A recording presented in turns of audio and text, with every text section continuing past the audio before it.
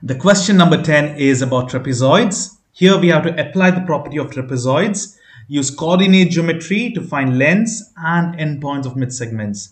There are about 3 different types of problems. You will learn each of them one by one. The first type is, a proving sort of problem. But before that, let us learn a little bit about trapezoids. Now, I'm sure you might know what is a triangle. This is a triangle, isn't it? Now, what if I cut the top of the triangle? This top part is cut off. Then the remaining part, right? This part is a trapezoid. This is a trapezoid. Now, one of the main important property is only one pair of sides are parallel. This side is parallel to this side. The other two are not. See, they're closing in, right? Here, these two are parallel, not the others. Okay. But there is another special thing about this trapezoid. If these parallel sides are called bays, see, they are like a base, right? Like a flat base. So they are base. But it can even be like this. This is also a trapezoid. So imagine the parallel side. These are the base over here. Okay. These are the base. And the other two sides are called legs. These are legs. Okay. Over here it is leg and leg. Now, if the legs are equal to each other, if the legs are equal, okay, if this is equal to this, then it is called isosceles trapezoid. This is important. And in isosceles trapezoid, the base angles are also equal, just like the isosceles triangle. These two are also equal. And one more important property is the consecutive angles of a trapezoid are supplementary. So if I add them up, it will be 180 degrees in total. Same thing over here. If this is isosceles, then these two are equal. Now, with this knowledge, we can easily solve problems. Let's look at this. The numerical sign shows this is a trapezoid. It's a trapezoidal prism. The front face of the sign is an isosceles trapezoid. And they have given us a lot of things. Wx, this is Wx, is equal to 2x minus 2.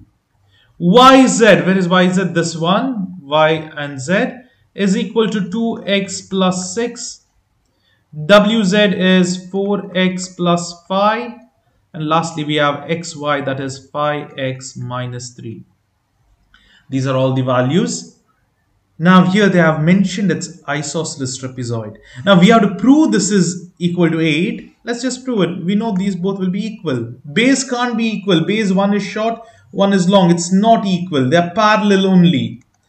Now they have already mentioned it's isosceles, so the legs, this and this side, are equal. Now that means it's 4x plus 5, that is equal to 5x minus 3. Take 4x to the other side and 3 to the other side will be 5 plus 3 equals 5x minus 4x, so x equals 8. That is your answer. Yes, that's proven. Now, here they want in terms of paragraph statements. So you can tell this is isosceles trapezoid, which is given to us. And then from the definition, we know these two sides are equal. That's the legs of the trapezoid are equal in isosceles trapezoid. That's by the definition. So that's equal. And you're equating it. You're using the subtraction property, subtracting 5 on both the sides. Sorry, subtracting 4x on both the sides. Then you're adding both the sides, additional property by 3, and then you're getting x equals 8, symmetry property. All this is not required, just the answer will be asked. This is an MCQ question, that's why. Now we have more problems. B, what they have asked is find the measure of Z, this one. Sorry, find the measure of Z, unknown, if W is 106. I had told you these two are supplementary. So this x I will take it as x plus 106 must be equal to 180 degree, right? X is equal to 180 minus 106. That is equal to 74 degrees. Yes, Z is 74 degrees. Now what is the perimeter? Perimeter is basically adding all the sides. They have asked to find the perimeter. So add them all up. We have given the dimensions. So it's 2x minus 2 plus 2x plus 6 plus 4x plus 5 plus 5x minus 3. You can substitute x value we found out was 8. See, over here 8 is substituted. But simplify this. 2x plus 2x is 4x plus 4 again 8x plus 5 is 13x. Plus the numbers over here, it's 6 plus 5 is 11, minus 3 is 8, minus 2 is 6, so it's plus 6. Substitute 3 times 8 plus 6. So it's 130 minus 26, it's 104 plus 6, 110. That's the answer. Yes, it's correct. That's how we solve it. You can directly put in the calculator and solve also. Those are the steps. Now here we have still more straightforward problems. They have told to find the measure of t. This is an isosceles trapezoid. 60 and 60 is same. Okay, the answer is 60 here. What about this y? It's 180 minus 68. That will be 112. Okay, because these both are supplementary when you add them. Now just subtract this by 180. You'll get the answer for y. And now we move on to the problem where you need to verify whether this is a trapezoid or no. Now this is interesting because you have so many points, right? One way, because since it's MCQ, first try to graph this in your own ways.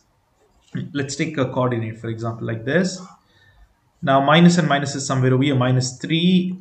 So I'll just point this point over here. 5 and 1 somewhere over here. 10, t is 10, that is somewhere over here, minus 2. And lastly we have minus 4 and minus 9.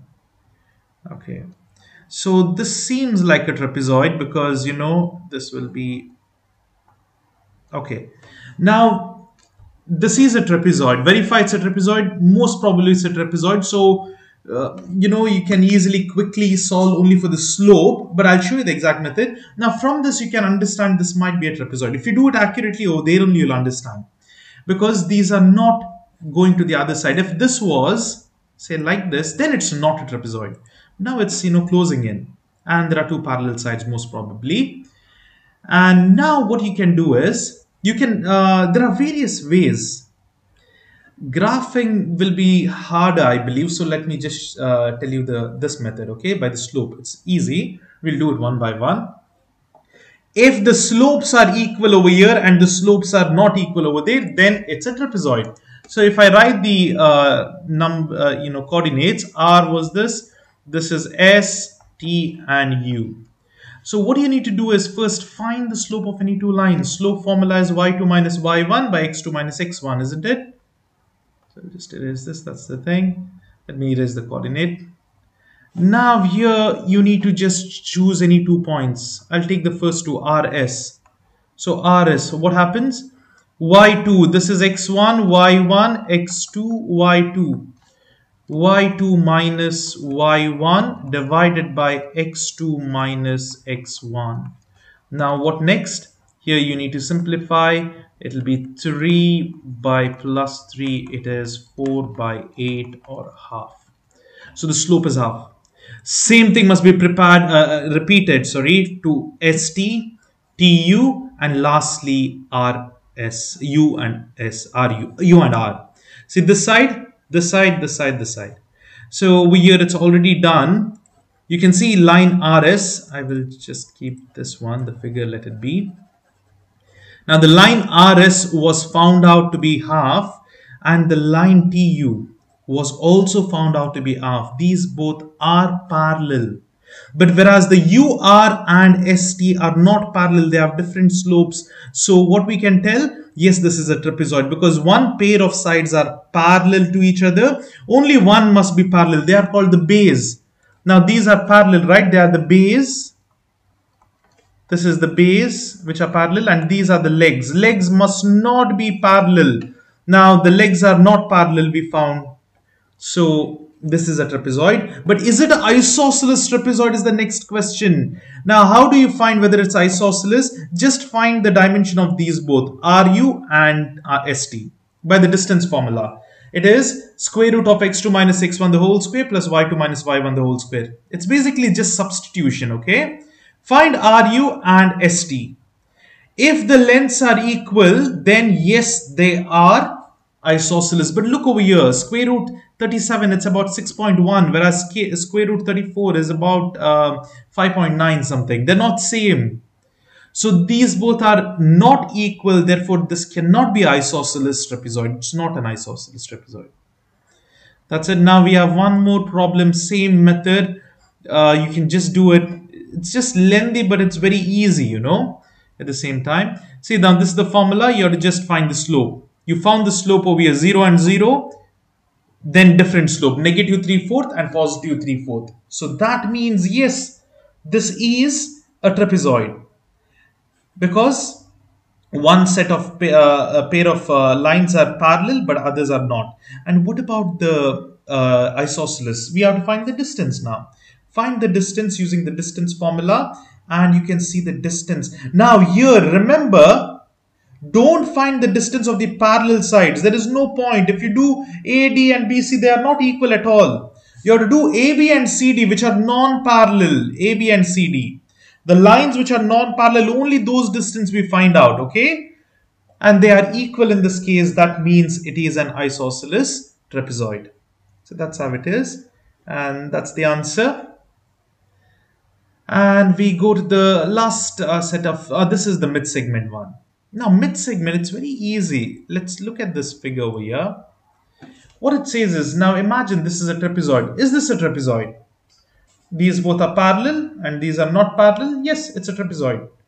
Now there is look at this. The two parallel lines are there, right? These are the base. Now look at the legs. Leg is HL. Okay, this is the leg. Okay, and JK. Now mid segment means a line which is drawn at the midpoint of H and L and midpoint of J and K. This point, midpoint, and that is connected. So this is a special line because we can write its formula. What is TS? That is equal to half of, that's the top base HJ plus the bottom base L and K. So this is the formula. Now over here, what is given? HJ is given as 14. So that means we know this is 14. What is LK? The base, another base is given as 42. What is TS? The mid segment? Half of this. 40, 50, 56. Half multiplied to it would be 23, 25, 28. That is the value of TS. Sorry, it's going curved because of the way my things are positioned. I'm sorry. You can see over here, this is the correct answer. I realize that it's going down because I was just cramped up for space. I'm sorry for that. I'll write it more accurately henceforth. You can see the answer is 28 because of the formula. This is a very important formula. Now try this by yourselves. It's very simple. Okay, I hope you tried. Now we will do it. So this is, okay, if you cannot see, this is LK. Okay, this is the K. Now here, LK is given to be 19. And what is TS? TS is given to be 15. Now how do we find HJ? X.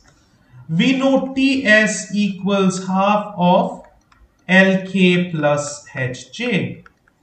So TS is known, that is 15 equals half of LK is 19 plus X. Now you can put this in the calculator directly and solve, or you can simplify, take this to the other side. It will be 15 times 2 is 30 equals 19 plus X. Take 19 to the other side, it will be 30 minus 19. That is equal to 11. That is X value. It's 11 over here. So that's how we solve it. Very simple, very straightforward. Now please do solve these problems by yourself. They're just similar problems, but different values are unknown. Over here, HJ is given and TS is given. You have to find LK, same method. Here KL is given. Where is KL? KL and JH. So again, ST is the same thing. You find it using the mid segment. And TS is given again. LK is given. It's very straightforward. Mid segment, you know, it's the same thing. You can see this. And now they are telling to find the endpoints. Okay. Now this is again another easy problem. It's just that you need to find the midpoints. There are various methods for this. One of the method would be, now look at A and B. Are they straight lines? This is the best and easy way. If it is a straight line or a flat line, just count the middle point directly. Okay, count the middle point directly. Now we have to find the midpoint of AB and DC. Why? Because AD and BC are parallel. That means these are the base. The legs are these, the legs midpoints, right? We need the legs midpoints. How do we find the midpoints? Is very simple. All you need to do is count 1, 2, 3, 4, 5. That means midpoint will be somewhere at the 2.5 mark. That is the midpoint. Okay. I will write M. What about this midpoint? It will be 1, 2, 3, 4. Wait, 1, 2. See, there is one way you can do that is find the Pythagoras. It's a lengthy one. No, I mean, it's not very accurate. Somewhere over here in the middle, somewhere over here. I'm not sure. I don't think so. That's the point, but somewhere over there. Okay, we will solve that. So how do we solve that? Is midpoint formula. Midpoint is very easy. See what is D. D is 1, X is 1, comma, Y is 1, 2, 3, 4. Whereas C is 1, 2, 3, comma, 0. Midpoint is always given by x1 plus x2 divided by 2, y1, this comma, y1 plus y2 divided by 2. This is it. Just substitute over there, you will get the answer. Okay, you know x1, y1, x2, y2. You can interchange them, doesn't matter. Here they have done midpoint for both, but we had found over here the midpoint already, right? This is minus 3 and 0.5. So this is already found out directly, minus 3 and minus 0.5, or you can use the same midpoint formula and do it. The next one is somewhere over here. It's 2 and 2. Yeah, this point is correct, what we assumed. How do we do that? Is writing the coordinates. Look, this is 1, x is 1, another x is 3. 3 plus 1 by 2, that is 2. And what is the y value? 4 and 0. 4 plus 0 is divided by 2. That's how we do it. So these are the midpoints of the mid segment. Same thing over here. Please do it by yourselves. I'll tell you what is the base. This is the base. This is the base. These are the legs. Here it is easy to find out because it's a 45-degree line. Okay, no, this was not a 40. This is a 45-degree line. The midpoint is here. I can easily tell it's over here. Okay, because it covers 2 blocks from the center, so midpoint is very straightforward. What about this midpoint? It's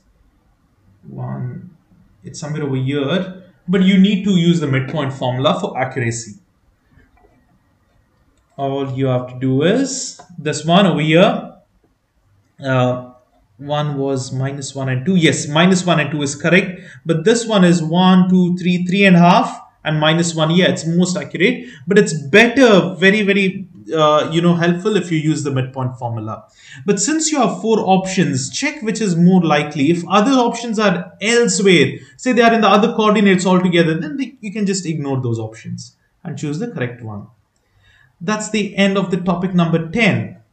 Okay, it was important one, that was trapezoids, and make sure you understand the differentiation of these shapes, difference between the shapes, the squares, the trapezoids, rhombi, or parallelogram, rectangle. Understand the properties and differences among them. It will help you a lot. See you in the next video. Bye bye for now.